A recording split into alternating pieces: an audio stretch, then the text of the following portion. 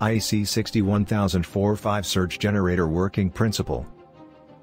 Surges are a key problem in electronics since they are every circuit developer's biggest concern.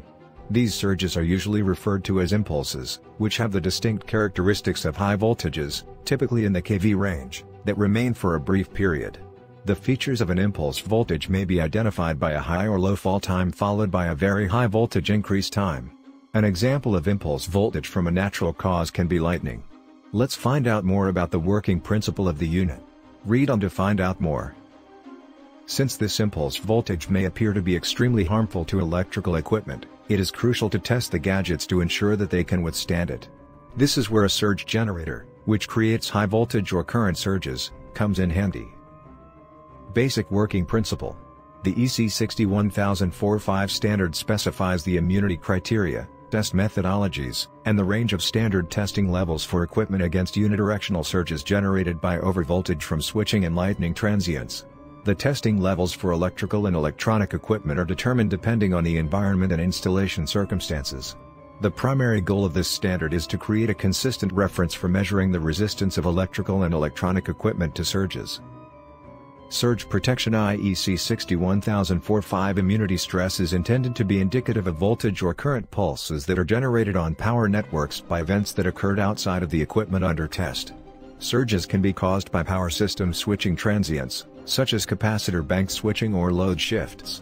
Surges on electrical lines could also be caused by lightning, either as a direct hit to a transmission line or as a result of a surrounding lightning strike.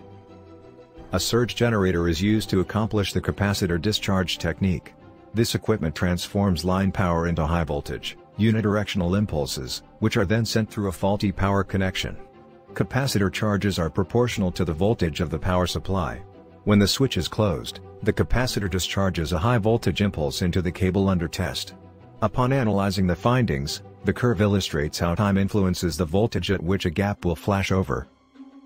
The curve is developed by applying increasingly larger voltages to the gap and tracking the time lag until it sparks over. The curve will reveal, the smaller the time delays before flashover, the greater the applied voltage. There is often a small and minimal time lag and below which the gap can never flash over.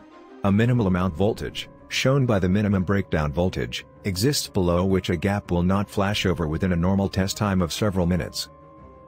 The takeaway. In short, the surge generator, aka a thumper, is an important component when it comes to locating cable faults. The voltage and energy capability of the gadget evaluate the effectiveness with which defects can be broken down and found.